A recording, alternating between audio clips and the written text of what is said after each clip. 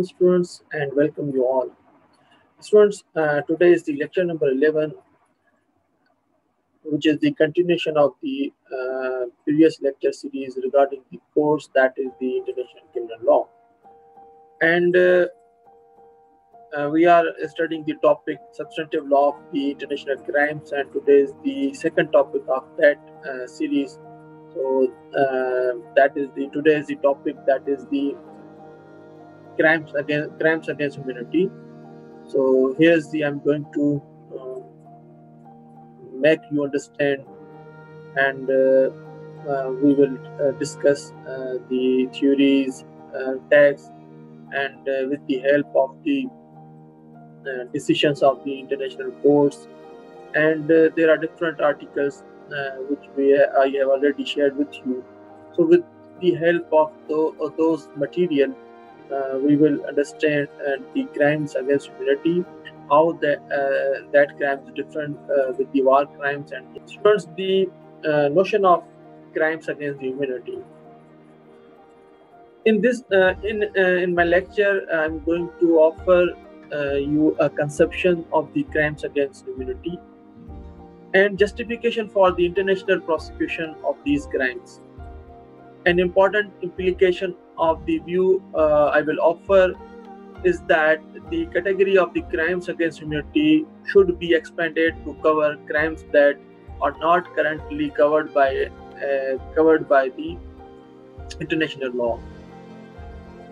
This in turn would have important consequences in terms of the types of the crime that can be justifiably prosecuted and punished by the international community.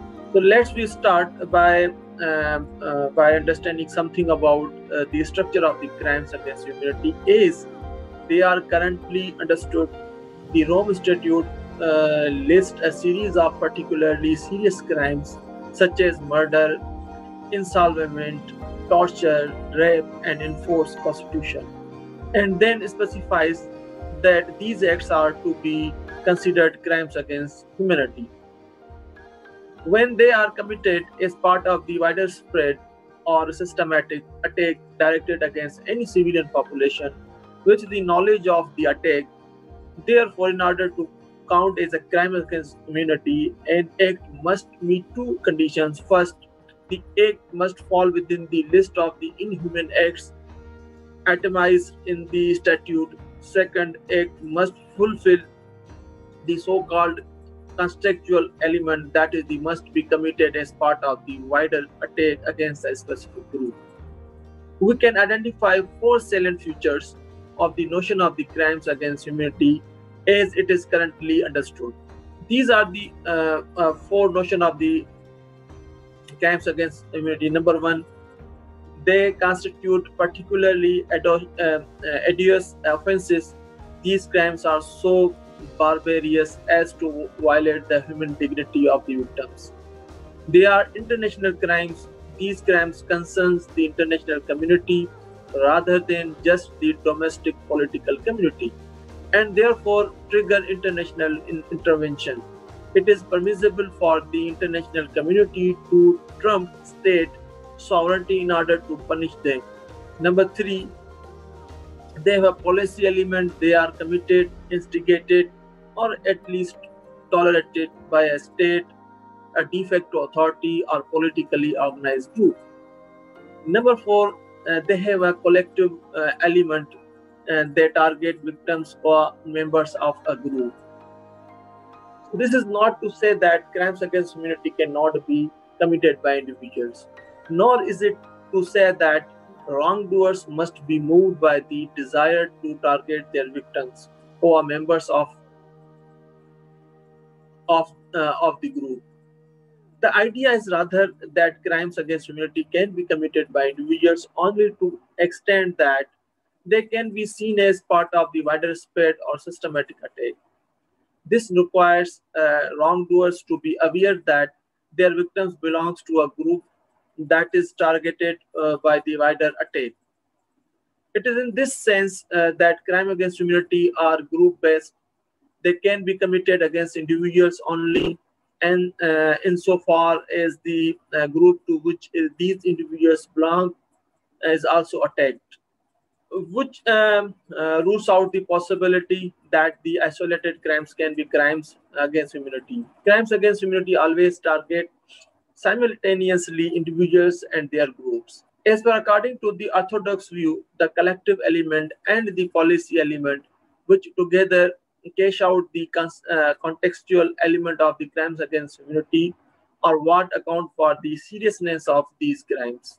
So, students, after understanding the introduction of the crime, which we have understand, the crime of crime against humanity can be committed against the individual as well as collective group of the population, and the crimes which are related with the crime against humanity are those crimes which are targeted against a population and which are very barbaric, inhuman, and widespread murders, rape, and and the and the condition of the crime is that must be against the element is must be widespread.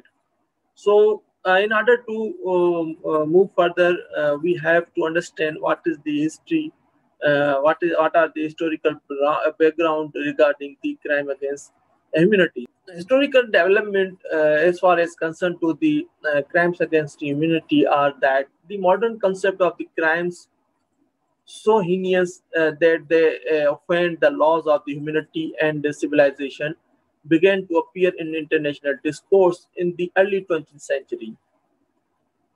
The 1899 and the 1907 Hague Convention provided that even in war, the inhabitants and childs and other unarmed civilians remain under the protection of the laws of the humanity and the dictates of the public conscience. In order to understand further that the Turkish massacres of the Armenian population, the French, British, and Russian governments issued the declaration of 28th May 1915, declaring that the Turkish authorities would be held responsible for its crimes against humanity and civilization. This declaration was not, however, followed by further action. Thereafter, the 1919 report of the Commission on the Responsibility of the Authors of the War and enforcement of the penalties formulated by the representative from the several states and presented to the Paris Peace Conference also referred to the offenses against the humanity, the laws of the humanity. But however, although the concept of the crimes against humanity was recognized long before the Nuremberg, it was first prosecuted as a punishable individual criminal offense, which the Second World War Article 6, Clause C of the Nuremberg Charter provided the first definition of the crime against humanity. Crime against the humanity, and that is the definition which is initially discussed the Nuremberg Charter, that is the murder, extermination, insolvation, uh, deportation, and other inhuman acts committed against any civilian population before or during the war, or prosecutions on political, racial, or religious grounds in execution of or in a connection with any crime within the jurisdiction of the tribunal, whether or not in violation of the domestic law of the country where perpetrated. And Article 5, Clause C of the Tokyo Charter defined crimes against humanity in identical terms in Article 6, Clause C of the Nuremberg Charter. But however, the Nuremberg Tribunal did not treat crime against humanity as a self-standing crime. Since the Article 6, Clause C of the Nuremberg Charter required that crimes against humanity be committed in connection with another crime within the jurisdiction of the tribunal, that is the war crimes or crimes against the peace. So it should be noted that the Article 2, Clause 1 and C of the Control Council law which defined crimes against humanity, no longer linked the concept of the crimes against humanity with the armed conflicts, and did not require that the crimes against humanity be committed in execution of or in connection with war crimes of the crimes against peace.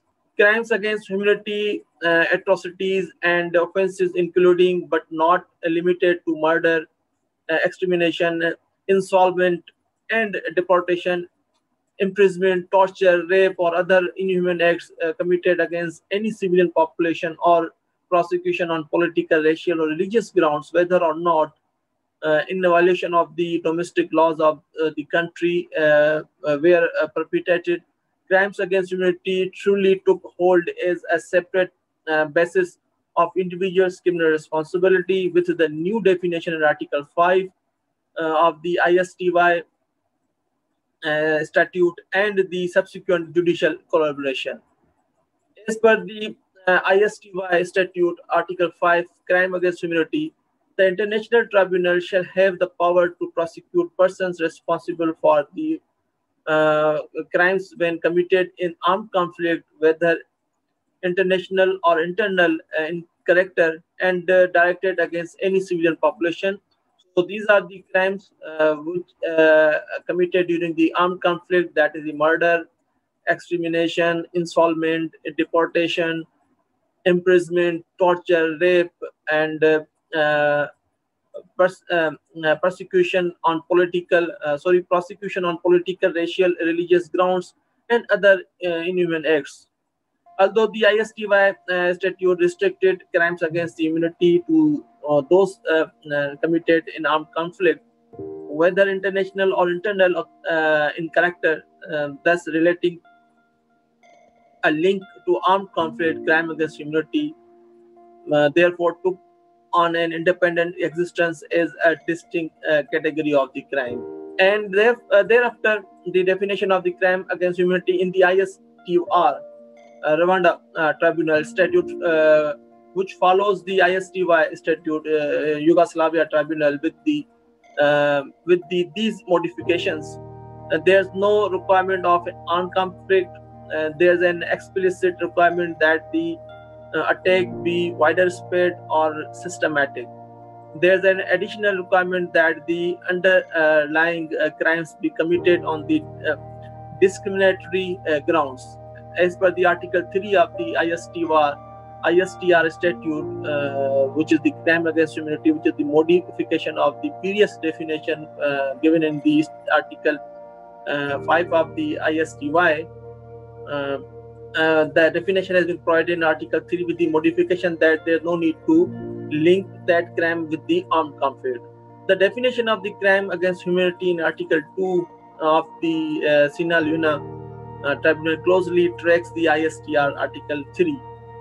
Therefore, without the reference in the letter to the attack being on national or political, ethnic, racial, or the religious grounds, the law on the establishment of the ECCC closely tracks the definition in the ISTR statute, despite the fact that the agreement between the UN and the government of the Cambodia provides that the subject matter of the ECCC shall be crime against humanity as defined in the 1998 ICC Statute of the International Criminal Court.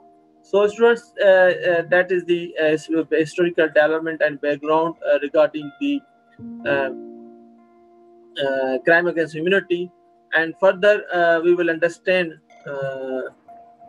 the definition as per the ICC Statute in the next lecture. Thank you.